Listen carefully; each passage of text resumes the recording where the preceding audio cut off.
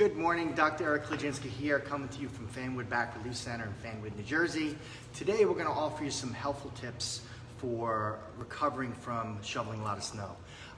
Just like you guys, over the past few days I've been shoveling a lot of snow, both at home and at the office.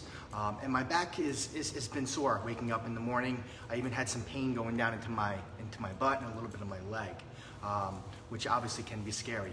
But if you know what to do at home, the recovery can be very speedy. So this is what I like to do at home.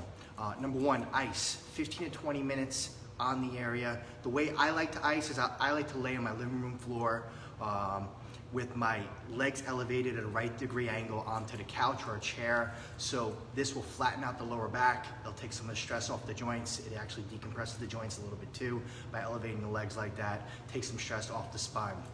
That's how I like to ice. You don't have to do it if you're more comfortable laying down flat or in a chair. That's fine as well. This is just what I find to be the most comfortable position when my back is sore. After icing, one of the things I like to do is some gentle stretching and mobilization.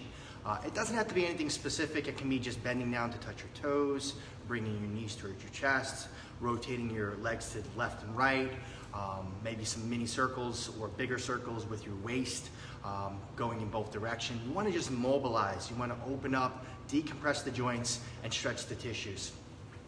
Foam roll is also good if you have a foam roller at home. The one thing I'll tell you about the foam roller is don't go too aggressive. For me, I usually go 10 to 12, maybe 15 passes on the left side of my lower back, and on the right, I don't really dig in too deep, but just kind of stretching and elongating the tissue will help decompress the joints of the spine. If you don't have a foam roller at home, that's fine as well. So we got icing, 15 to 20 minutes, and this can be done every hour. We have mobilization, stretching, and some light foam rolling. The last thing I like to do is, well, I'm sorry, not the last thing. Second last thing I like to do is either take a hot shower or use a hot compress. I tend to stay away from and tell my patients to stay away from any dry heat, but a moist hot pack will help. The way if you don't have a moist hot pack at home, you could just get a hand towel, dampen it, put it in the microwave, make sure it's not too hot, and just lay it across your back. And just leave it on until it starts to get cool. You can alternate the ice and the heat.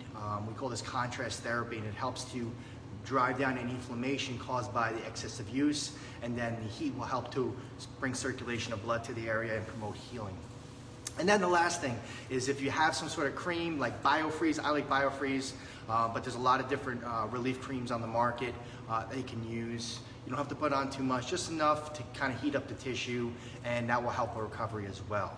Of course, if your pain is persisting, you're still getting pain in your lower back, and if it's going into your leg, if you're getting any type of numbness, tingling, or weakness, these are signs that there's something more serious going on. Or if the pain is not getting better day to day, please give us a call, shoot us a message. You don't want to wait too long. Sometimes something as simple as a sore back can be corrected in 1 or 2 visits rather than several weeks. That does not need to be a bigger issue. But of course, if you have any questions, you're unsure, just feel free to shoot us a message. That's all we have today. Hopefully this helps with your snow recovery, snow soreness recovery. We're grateful for all the support we get on our page, and we appreciate it. And enjoy your day and be safe.